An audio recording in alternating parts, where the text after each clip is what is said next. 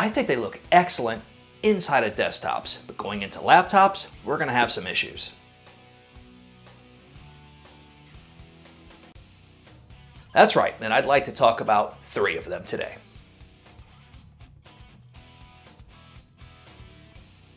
Wattage is key. Inside of laptops, we can only handle so much due to the constraints of the size and design of these laptop chassis.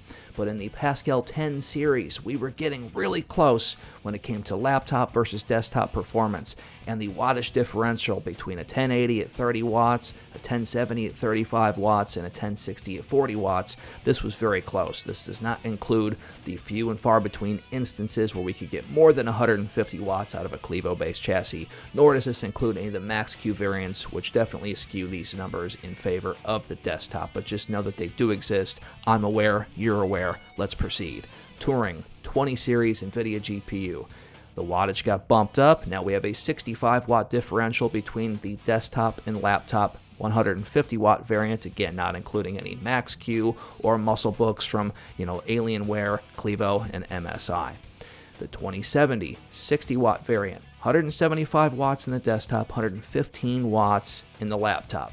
Pretty nice performance here, but it paled in comparison to the desktop part. And the desktop 2060 at 160 watts, laptops at 90 watts, again not including a 65 watt Max-Q, which is going to make this number look even worse.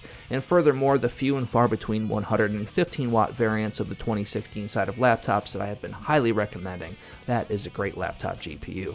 Now when it comes to what we're looking at today and why this video exists, the Emperor 30 series, 3080, 320 watts, man, if you're a desktop user, who cares? The performance that this is bringing is spectacular, but you're going to have to remove more than half of the wattage, 170 watts, to get us into the 150 watt envelope that we're going to need for some of these 7 to 10 pound muscle books.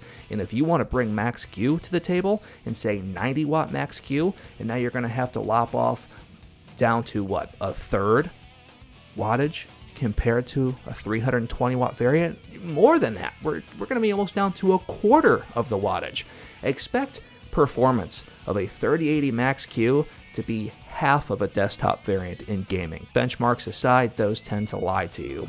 A 3070, 220 watts, that's more than the previous 2080.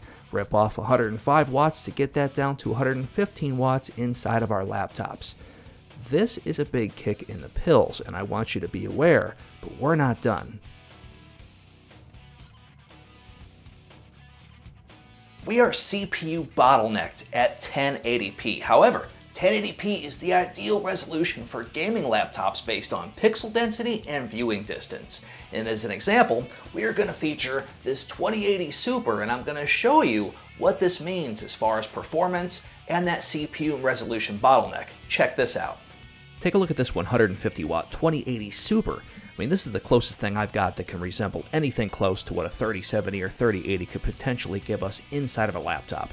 And we are nowhere near getting 99% GPU utilization here. We are leaving so much performance left on the table, and this is no doubt because the CPU is not fast enough, the memory is not fast enough, the resolution is not high enough, and these are just limitations that we are currently bottlenecked with. There's nothing we can do about it. Sure, we can up the resolution with our 4K panels. Still not ideal for laptops and gaming laptops, and now we are basically just hitting the reset button on the frame rate. And yes, we can use, ray tracing to help saturate that GPU a little bit more, but we are talking few and far between niche situations here.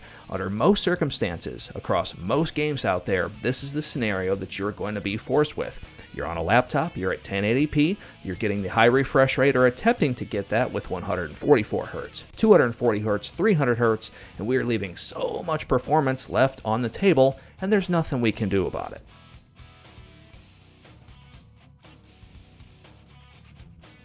Okay, the desktop GPU, the laptop GPU, exact same chip, minus the TDP. So a video BIOS was flashed to the laptop variant to limit the wattage, and therefore it does not overheat, and it can fit inside of these laptops properly thermally. As a result, you are paying a lot of money for less performance. How this works is that Nvidia charges X amount for their GPU. The consumer has to pay for that, right? Well, the manufacturer who makes these laptops for us, our favorite manufacturers, they have to pay for it also. The 2080 cost many manufacturers around $350 more than it did over a 2070, so they have to forward that over to us. But because all of the wattage constraints inside of laptops, everything is shrunk down from a performance tier standpoint.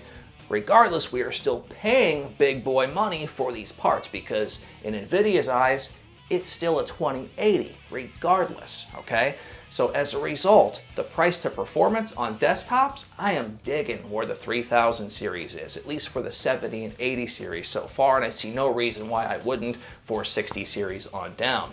But when it comes to laptops, this has always been a big problem, and it's more so of one now because of the higher wattage that 3000 series is bringing to us. We are still limited on laptops, but we are still going to have to pay big bucks for these cards.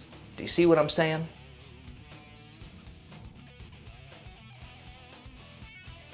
Bottom line, wait for 3000 series laptop GPUs if you demand the best ray tracing experience that you can get out of your gaming laptop, because I think that's going to be about the best solution you're going to see to fully saturate that GPU as far as software is concerned. Maybe CUDA core, that kind of level of acceleration outside of gaming. If you're into that and you need that, then definitely wait for the laptop 3000 series as well. But when it comes to raw frame rate performance, based on everything that I know as a tech enthusiast and what I was able to hopefully talk about and showcase in today's video, the 3070 and the 3080 are going to cost the consumer a lot of money inside of laptops, but they're just not going to be able to deliver the kind of performance anywhere close to the desktop variant. And as a result, it still makes the 2060, the 2070, and the 2080 look good in my eyes. And for the record, this same thing happened December 2018, early 2019, when we were still using Pascal and everybody wanted to know what it would be like to use the 20 series touring laptops and should they wait. And my advice was the same then as it is now, but now it's just more amplified because of that wattage neutering that we see from 3000 desktops into laptops. All right, folks, that's going to do it. That's my unique perspective on everything regarding the 3070 and 3080 inside of laptops based on what we know as of today. I'm Bob of All Trades, and I hope to see you in the next video.